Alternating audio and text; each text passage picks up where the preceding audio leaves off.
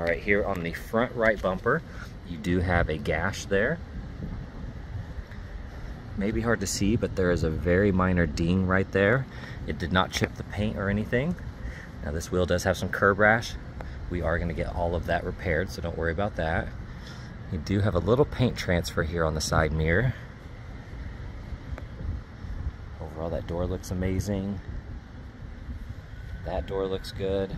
Now here on the back right bumper, you can see something did graze this, so it took some paint off here, scuffed the edge there, put a couple scratches. And then here on the very edge, we have a few chips and gashes there, a couple chips. The rest of that looks amazing.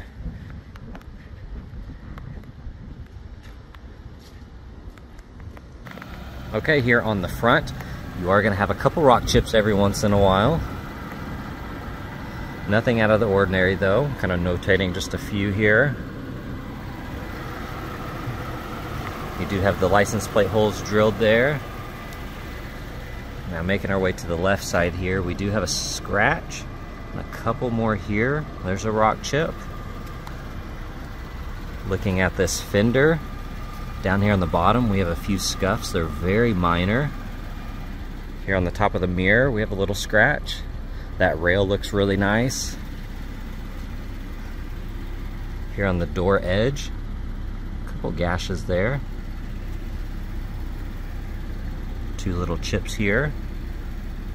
We have a really faint scuff right there. And then here we have a small scratch.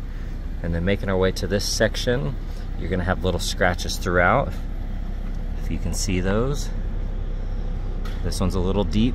That one did gash the paint, and these gashed the paint. All right, checking out this door panel.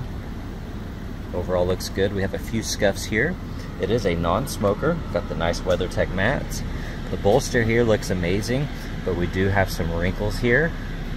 And we have some imperfections in the leather itself. It almost looks like a factory defect or something. It's not a cut or anything, it just has some wrinkles. Steering wheel looks great. Screen looks amazing.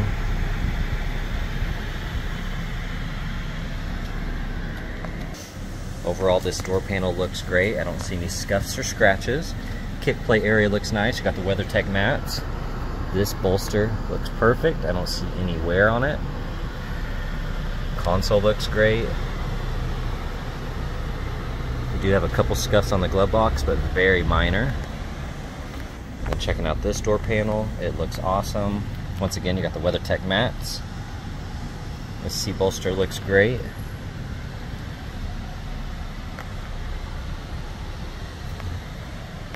Everything back here looks awesome.